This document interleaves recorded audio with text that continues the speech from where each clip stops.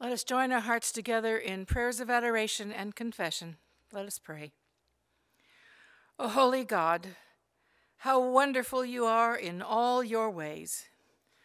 We thank you that by your powerful word, you created the vast universe and called it good.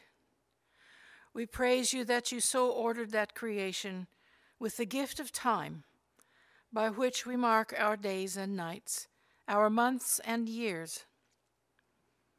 We praise you that by that same powerful word, you came among us in Jesus Christ, full of grace and truth, to tell us and show us who we are meant to be. We praise you for the great gift of your Holy Spirit, who teaches us, comforts us, convicts us, and fills us with love, joy, patience, and self-control. When we acknowledge these wonders of who you are, O great and mighty God, we also recognize that we have erred and strayed from your ways like lost sheep. We have followed too much the designs and desires of our own hearts. We have offended your love and your holy law.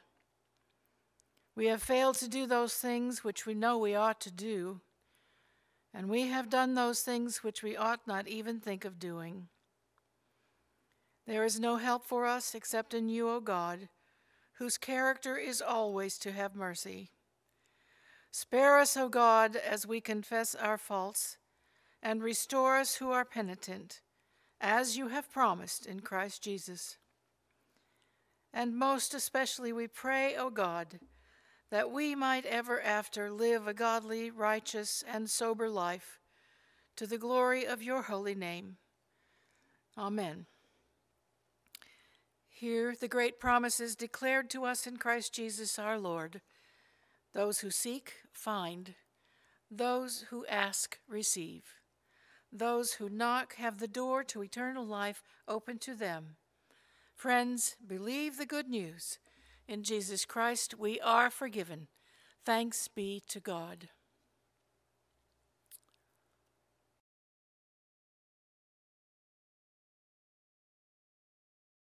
The Old Testament reading for the second Sunday of Christmas is from the prophet Jeremiah, chapter 31, beginning at the 7th verse. Hear this word. For thus says the Lord, sing aloud with gladness for Jacob, and raise shouts for the chief of the nations. Proclaim, give praise, and say, save, O Lord, your people, the remnant of Israel.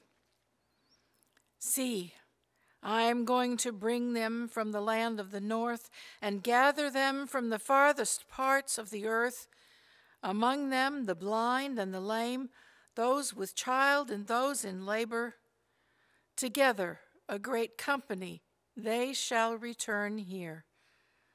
With weeping they shall come, and with consolations I will lead them back. I will let them walk by brooks of water in a straight path, in which they shall not stumble. For I have become a father to Israel, and Ephraim is my firstborn. Hear the word of the Lord, O nations, and declare it in the coastlands far away. Say this, he who scattered Israel will gather him, and will keep him as a shepherd does a flock. For the Lord has ransomed Jacob, and has redeemed him from hands too strong for him. They shall come and sing aloud on the height of Zion, and they shall be radiant over the goodness of the Lord, over the grain, the wine, and the oil, and over the young of the flock and the herd. Their life shall become like a watered garden, and they shall never languish again. Then shall the young women rejoice in the dance, and the young men and the old shall be merry. For thus says the Lord, I will turn their mourning into joy. I will comfort them and give them gladness for sorrow. I will give the priests their fill of fatness, and my people shall be satisfied with my bounty. Here ends the reading of the word. Thanks be to God.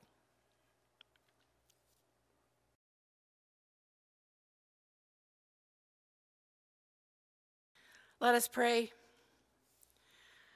O Holy One, as we hear your word, may it draw us to see you more clearly, love you more dearly, and follow you more nearly with each passing day.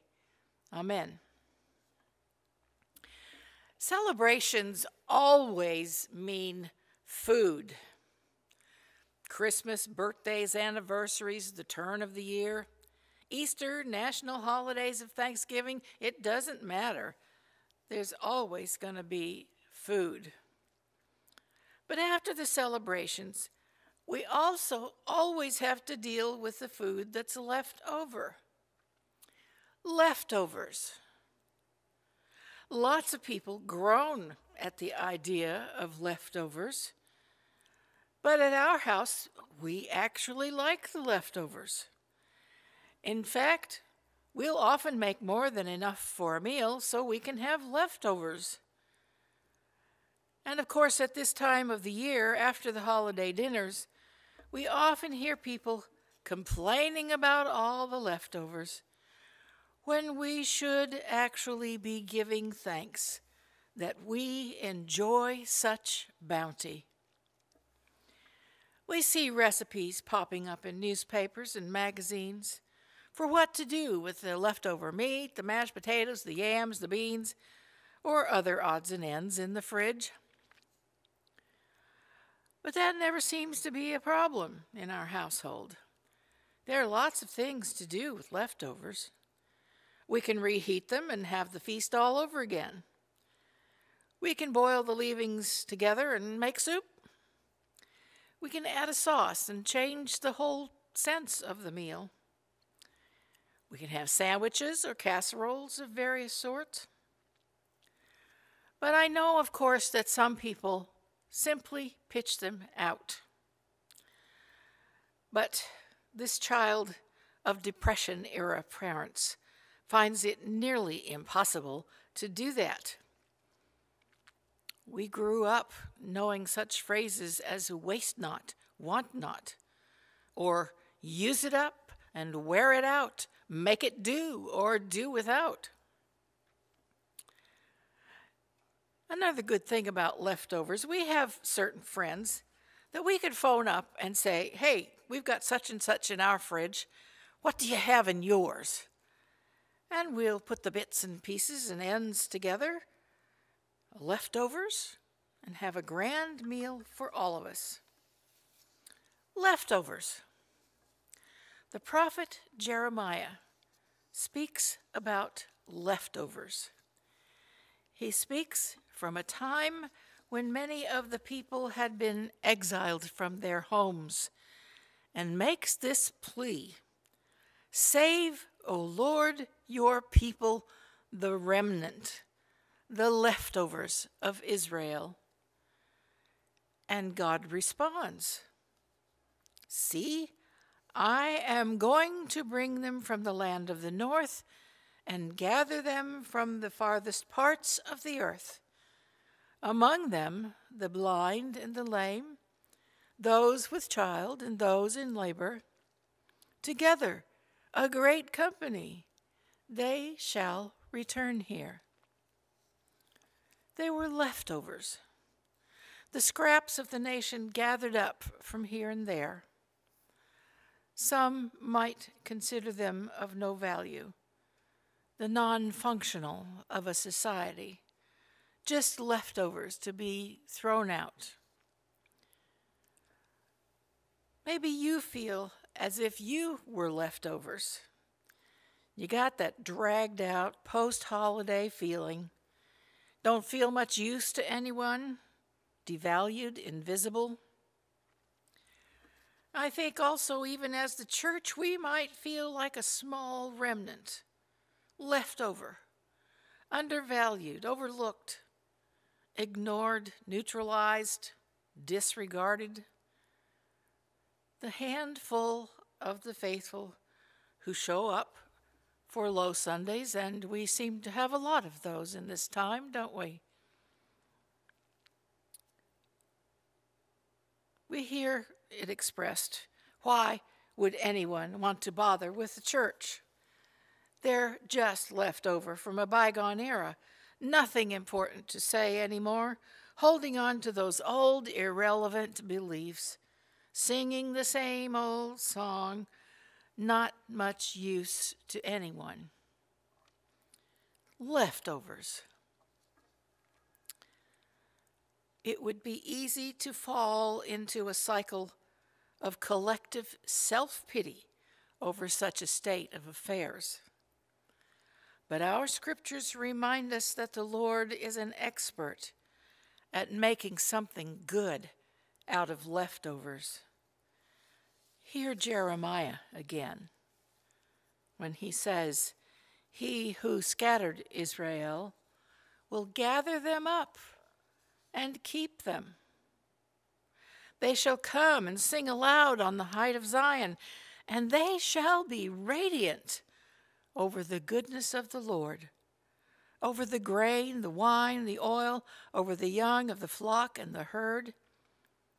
Their life shall become like a watered garden, and they shall never languish again. Then shall the young women rejoice in the dance, and the young men and the old shall be merry. For thus says the Lord, I will turn their mourning into joy. I will comfort them and give them sadness for joy. And I will give the priests their fill of fatness, and my people shall be satisfied with my bounty." Bounty. The leftovers are gathered up and turned into a bountiful, joyful feast. When we feel like leftovers, either as individuals or as the church, we need to remember these words of Jeremiah. Indeed, throughout the Bible, there is the theme of God's preservation of the faithful remnant, the leftovers of the people. No matter what the world may perceive and say of us, or perhaps what we even say of ourselves, God's truth and God's word assures us that God's steadfast love never fails. And that is such good news. The leftovers, the ignored, the disregarded will be filled with joy and radiance.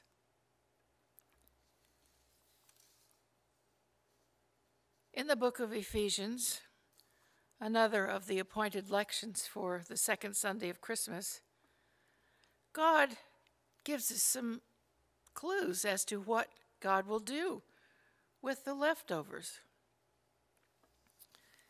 To sum up,